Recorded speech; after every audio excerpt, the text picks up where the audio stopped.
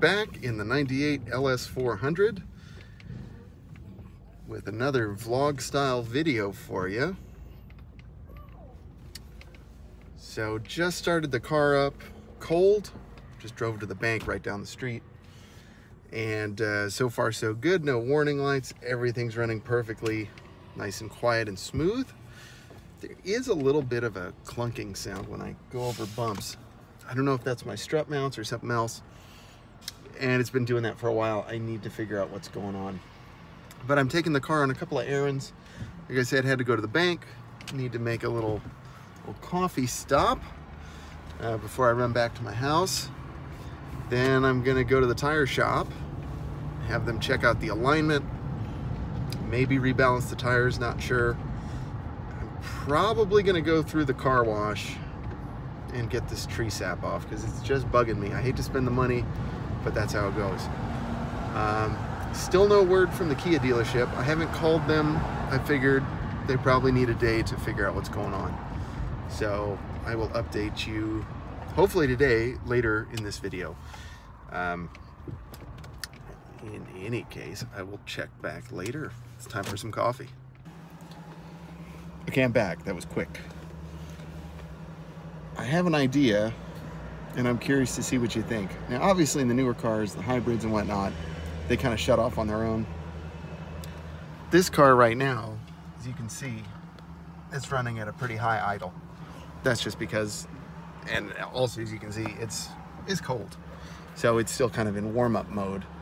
And while I wait for my coffee, I'm just gonna turn it off, save the gas. You know, especially because it's running rich. Now, Scotty Kilmer, everyone loves Scotty, he says that the weak point in this car is the starter. And okay, I gotta gripe for a second. Hear me out. Probably about a year ago, I can't remember exactly when, he made a video saying that he would never touch one of these cars, none of the Lexuses with a V8, because of the starter is like $1,000 to do, because it's under, you have to take the intake manifold out to get to it. And he just said, it's ridiculous, you know, it'll cost too much to fix. But I mean, that was really his only point of contention with this car, was just the starter. You know, for me, I think if all you have to do is one expensive starter and then that lasts you 5 or 10 years, you know, that's worth it. I mean, it sucks to have to pay that money, but you know, I don't think that's that big of a deal. I mean, I've had this car for 90,000 miles. I don't want to jinx it, but you know, no issues with the starter. It's been perfect. So I think if you're using OEM parts, you know, I think it is a gamble that's worth taking. And then later this year, he made a video saying, like, you know, you should buy an LS400. It's the best car ever. So anyway, I guess he's been huffing gasoline or something. But I mean, truth be told, Scotty is kind of a guilty pleasure for me too. I've watched a lot of his videos, and especially in the early days. So, you know, much respect to one of the, you know, OGs of YouTube, and certainly a huge name in the automotive YouTube realm. So, but anyway, if you watch Scotty's video and you think it's bad to turn off your car and turn it back on, I think it's worth the risk. Anyway, check back later. Bye. Welcome back to the vlog. So I know this is all going to be one video, but this is different parts of my day. So what I'm doing now is I'm going to take my car back to the tire shop, have them check out that alignment. But before I do, I've got to deal with all of this tree sap sitting on the car. Not that, you know, I need to impress the tire shop people, but I have found, and just like as a general rule of thumb, oh boy, I figured out why my car has been driving like complete garbage. They didn't tighten my lug nuts. Oh my goodness.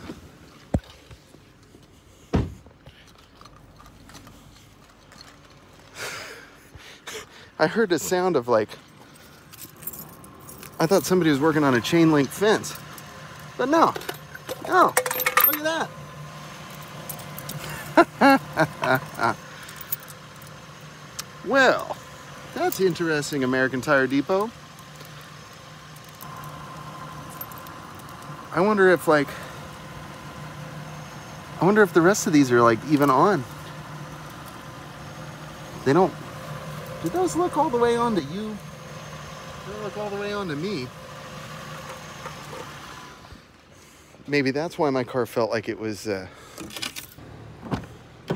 well, that could have been really terrible.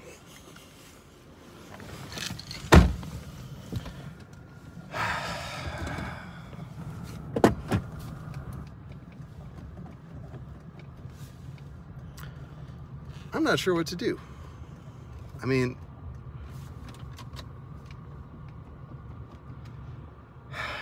I don't know what to do. Tire shop isn't that far away.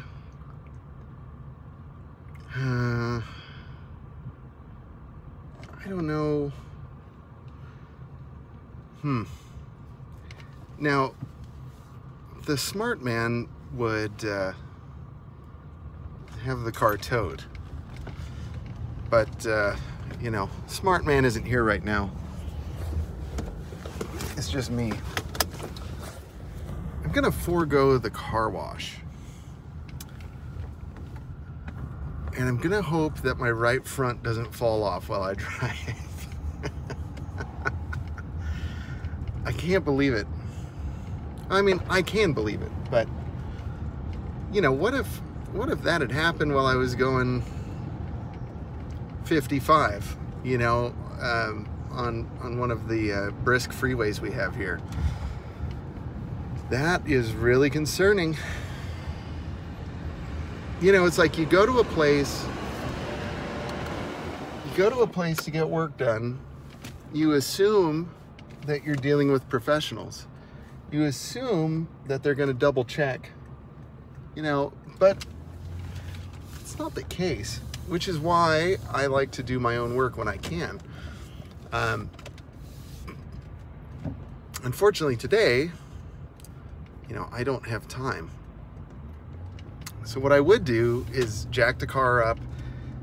You know, what the smart man would do is jack the car up and tighten all the lug nuts, you know, and make sure that they're all snug. But I'm gonna go ahead and roll the dice. I mean, I've driven how many miles? 216 miles. No, more than that. Because I did another probably 60 miles before refilling. So I've probably done about close to 280 miles, you know, with that lug nut being loose. And golly, that's just crazy. You just think new tires, everything's good. But I mean, again, I understand they're in a hurry and stuff, but I mean, I just don't think that's any excuse, you know. And that's, I mean, what if my kids had been in the car, you know, and something happened? That's ridiculous. Sorry, I'm just like really mad right now. I'm fuming and venting. So, like, I know they didn't do that intentionally to try and kill me, but, you know, it doesn't seem very professional. So I'm going to watch them tighten all my lug nuts. And I'm going to watch them do an alignment on this car. And yeah, like I said, I'm just going to roll the dice and try and get to the tire shop without, you know, totaling my car.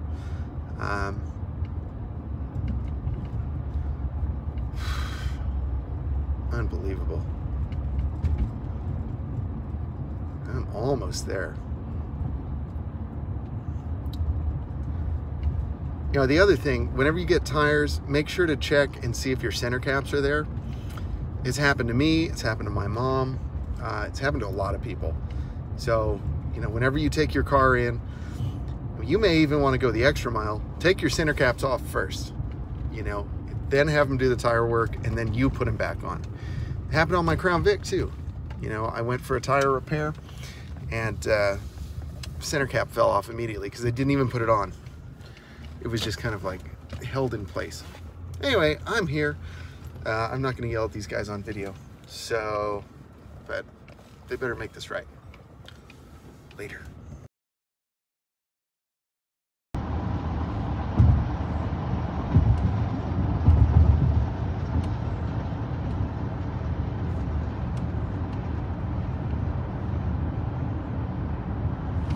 The alignment is straight.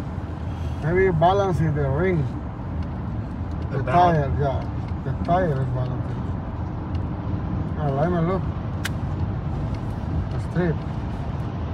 The alignment no good. And the car no this one, no. Look. Put the straight the power steering. Look. Yeah, I talked to the mom. Balancing the tire, maybe 4 tire balance.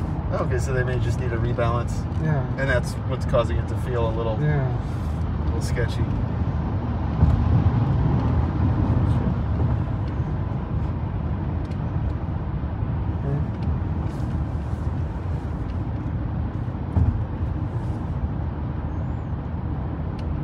It's good.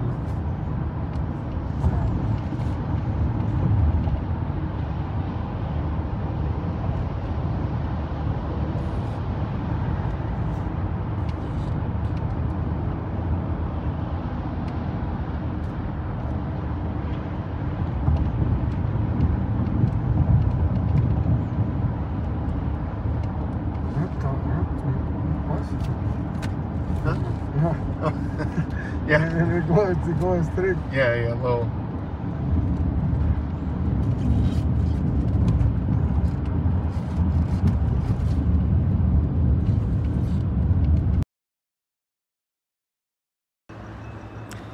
Back at the shop, they torqued down my lug nuts with a torque wrench, and I went on a drive with the alignment tech. He thinks the alignment's perfect, but that the tires may be kind of out of balance. So I'm not sure I quite buy that, but I'll give them the benefit of the doubt. They're putting it up on the lift right now. I'm gonna watch, see what they do, especially when they put the wheels back on. Make sure all the lug nuts are in place and tighten down to spec. So that's what's up. We'll see what happens.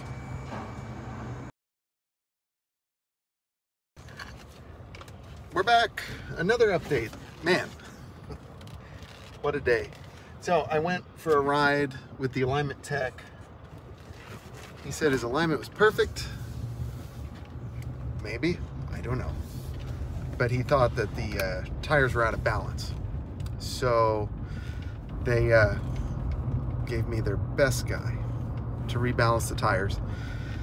And they showed me that basically, like, because the tires are new, there's a little bit of this happening, but that the balance job is perfectly within spec. The tires just need to break in. I haven't really experienced that before. In my experience, you get new tires and they're awesome, you know, especially Michelin's. But, you know, I'll give it 1,000 miles. We'll see how it feels. You know, I still have no word about my Kia, so it may be that I put 1,000 miles on this car pretty quickly, and you know, and that's fine. It's nice to actually get it out on the road again. So everything should be tightened up and good to go. I'm just going like 25 miles an hour right now, so I can't really tell the difference one way or the other. But I think my wheels are all on, and I would hope all my lug nuts this time. I couldn't quite see them tighten everything, but I was within visible range, and I felt like they knew I was watching, so they knew I wasn't happy. So, you know, that helps. But then after all of that, I got in my car and my lug nut key was not present. So now that's not a big deal with newer cars, because most newer cars don't have locking lug nuts. But, you know, back in the day when these cars were new, you know, you had these. And without this, like if I have a flat, I'd be in a whole heap of trouble with unable to put my spare on. So if you do have locking lug nuts, make sure you know where it is, and make sure you check that you have it before you drive away. And I'm glad I noticed, because they were just going to let me leave and keep my locking lug nut key.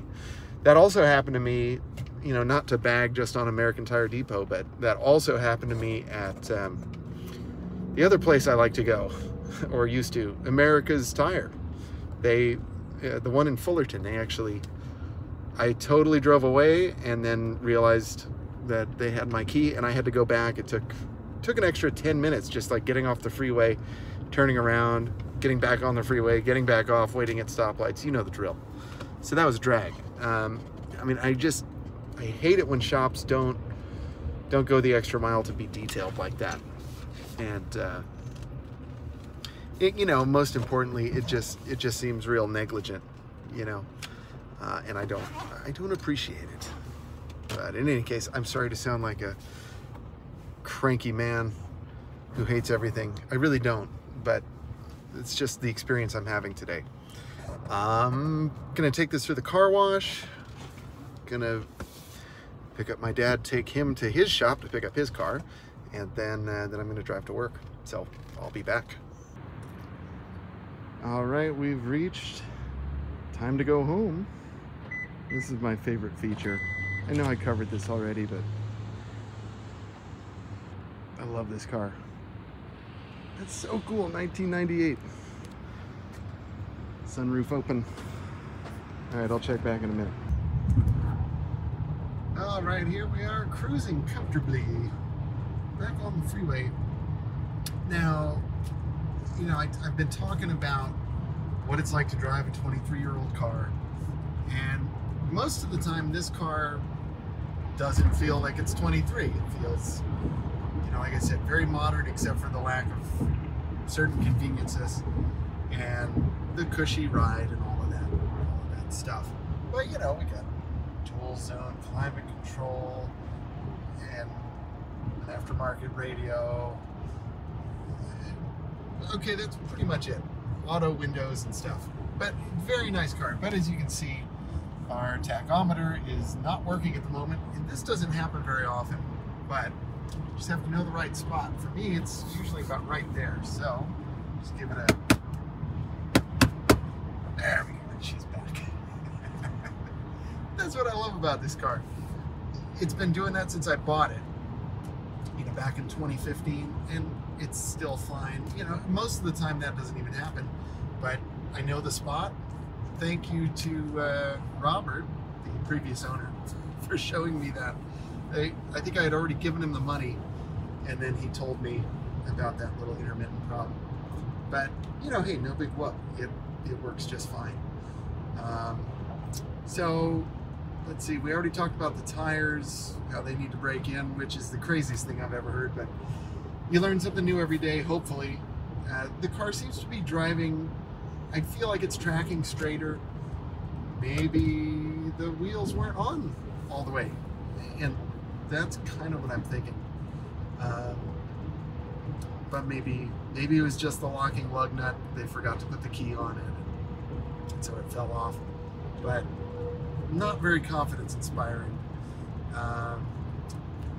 Other than that, everything's looking pretty good. You can see current miles per gallon. We're getting 20 between...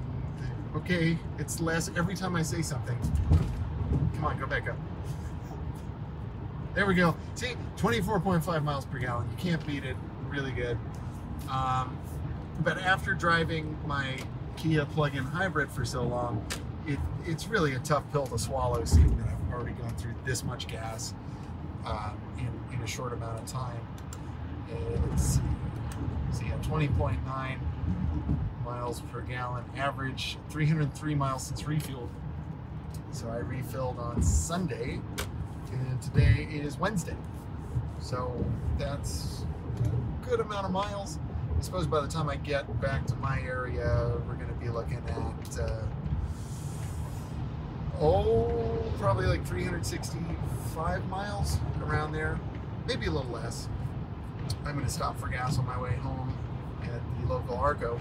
The thing that's great about these LS400s is even when you're on quarter tank, you still have, let's see what our range is, 85 miles, and it'll probably do further than that, so I'm good. And also, the way that these fuel tanks are mounted, it's actually right behind the back seat, so it's not like it's under the car sitting flat, it's actually sitting up like this.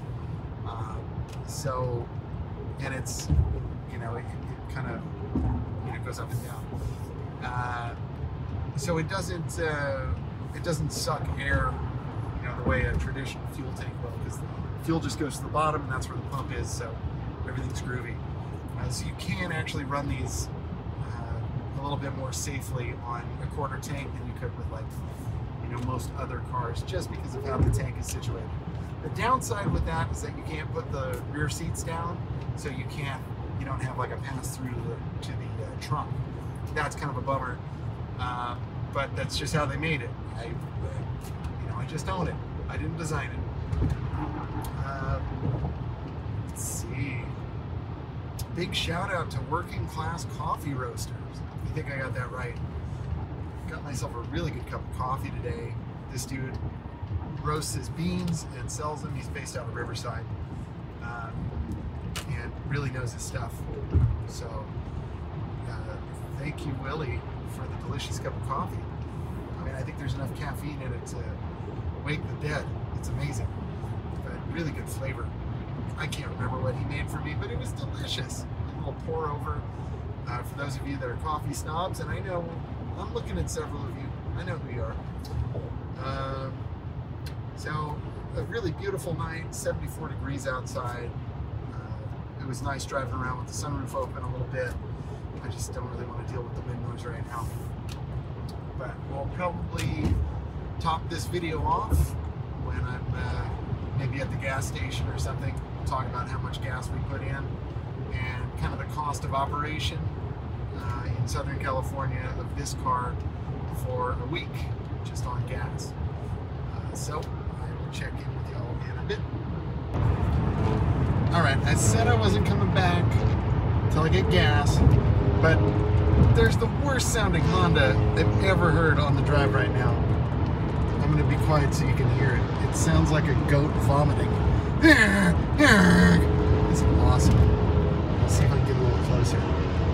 Oh, it's just, oh, it's the worst. Let me just scooch up here a minute. There we go. You can hear that. It's so bad. Yes! Dude, this guy is the worst. Oh. Yes.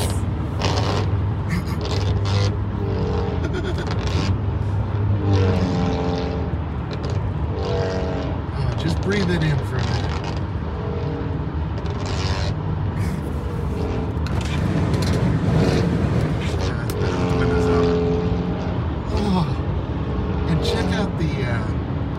AutoZone special turn signals.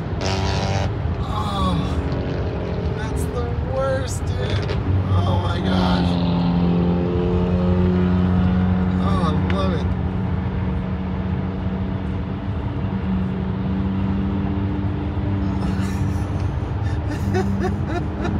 Stop.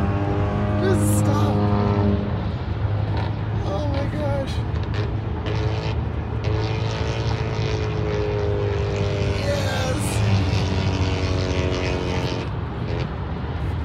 Oh my gosh, this is the best, most offensive Honda I've ever heard. Oh man, that was awesome. And I'm so glad I got it on camera. It's too bad I don't get to hear that for the rest of my drive. Woo! Killing me. So look, the thing I love about the car hobby is that everyone has the freedom to express themselves, do their own thing, make a car your own, an expression of you. But yo, if you do that to your car, we are not friends. We are no longer friends. And this is coming from a guy with loud exhaust. I mean, my Corvette is offensive, but not the way that is. You know, mine just shoots out too many bald eagles at once, out the tailpipes. I don't know what you call that.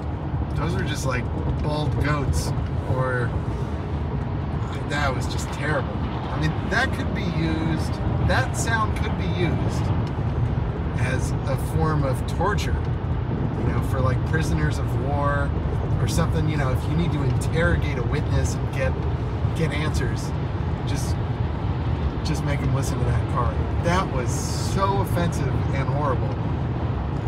That's one of the worst cars I've ever heard. Ever. And I'm so happy we got to hear that tonight. That was so great. I'm gonna have to replay the footage just to make sure that we got it. I don't know if I can like enhance that audio. I'm sure I can, I just don't know if I'm gonna have enough care left by the time I get home and edit this quickly, but man, that was fun. You know, what's the worst sounding car you've ever heard? Drop it down below in the comments.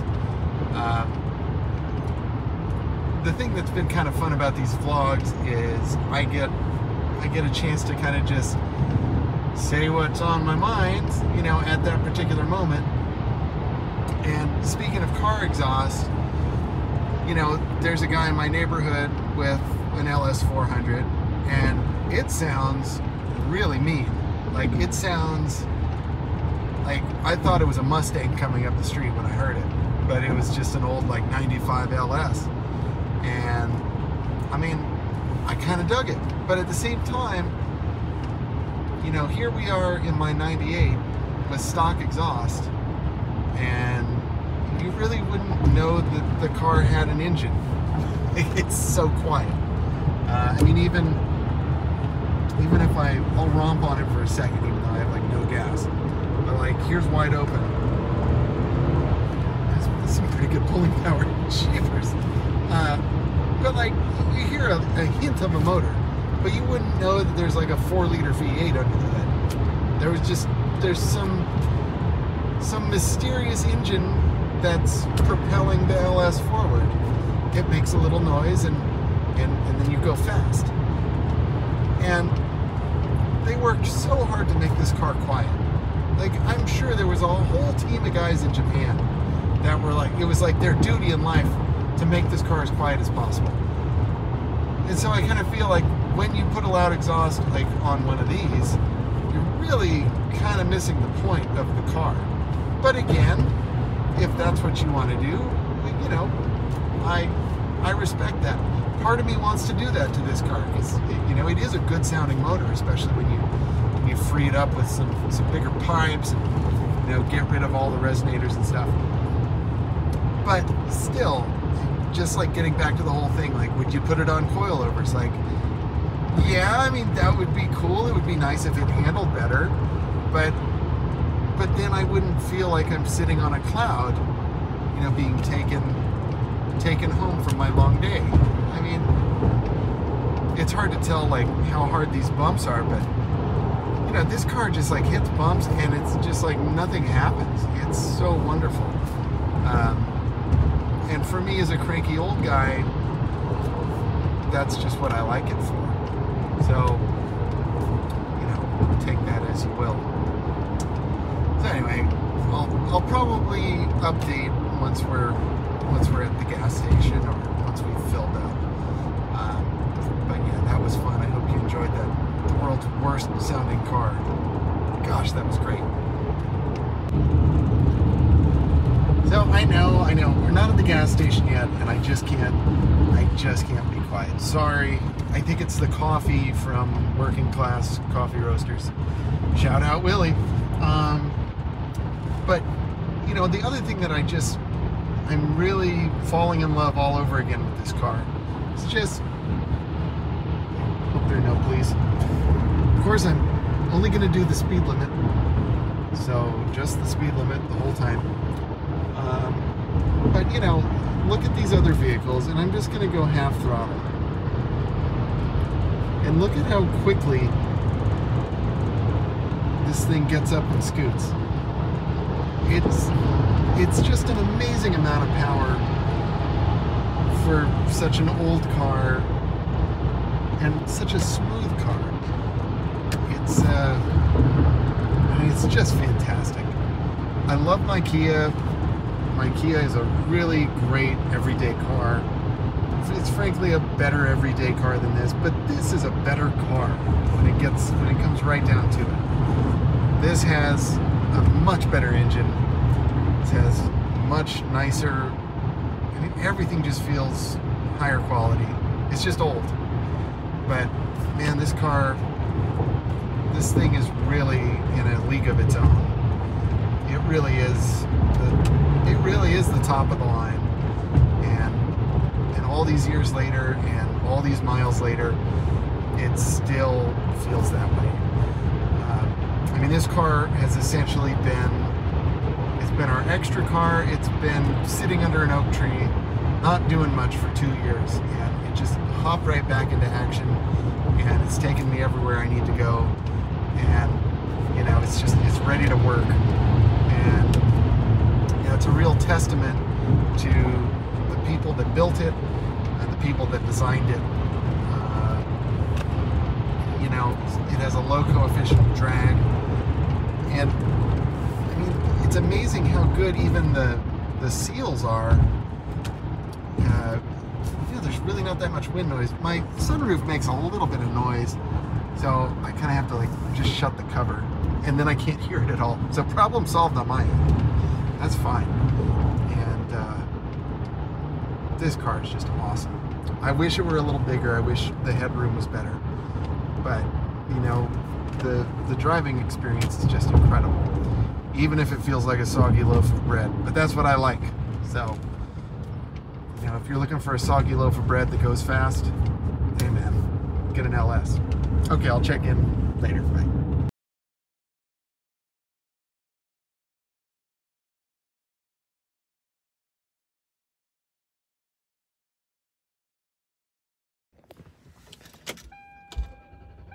All right, as promised. Sorry, I'm gonna put this down for a second. Safety first. As promised, an update from the gas station. It was really expensive. Like, that was really expensive. It was like $76.82 or something. To go 300 and, wait, how many miles? To go, oh, darn it.